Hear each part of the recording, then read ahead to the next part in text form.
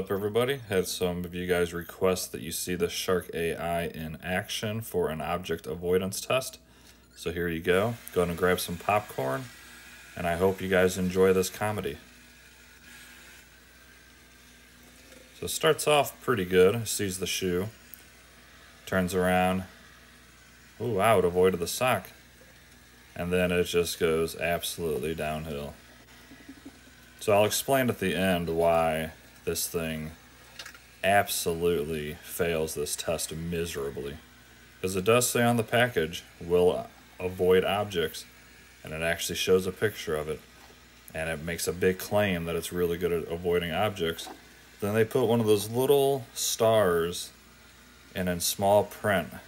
I'll wait till the end and explain that, but go ahead and enjoy this. I'll let this go. It's just a few minute video. But, I mean, as you can see, absolute joke of a claim that they put on their robot. I wish they would not have claimed that this had any type of object avoidance whatsoever. And I'll explain again at the end why they put that claim in there at all.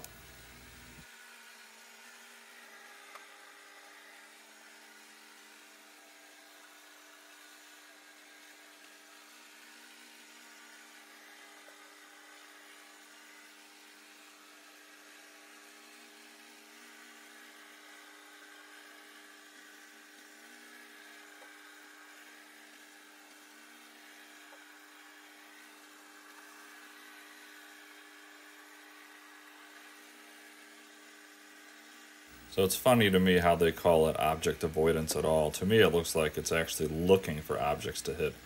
No reason for it to knock down that Windex bottle.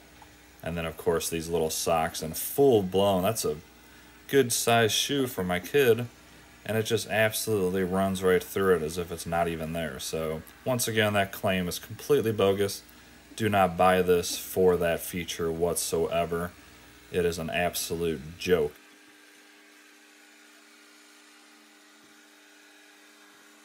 Oh yeah, and this thing must really like dog poop because it actually seeked it out, and now it's kind of running it over on purpose. Kind of crazy, but here's the test. Hope you guys enjoyed that test, and let me explain to you why they even put that claim in there at all.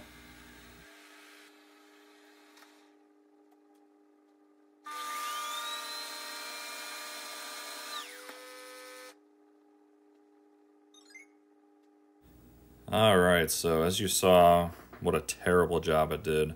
They should not have this on the vacuum. Here's an actually picture on their website showing that it will avoid stuff, and it even points it out.